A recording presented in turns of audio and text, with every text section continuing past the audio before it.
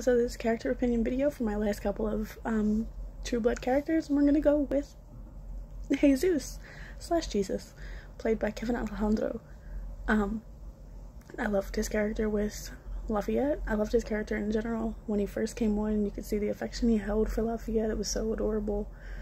I think that they were just so fucking cute together. They could have been endgame. They really could have been endgame. The only thing I didn't so much like was I felt like because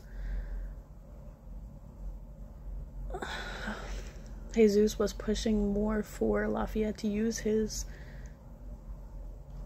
spiritual witchy energy, that inevitably led to Jesus's death, and that killed me. That killed me so bad. I think they could have been endgame. So what are your thoughts and opinions on Jesus? And let me just say something. The actor Kevin Alejandro is fucking talented as shit. I watched this man go from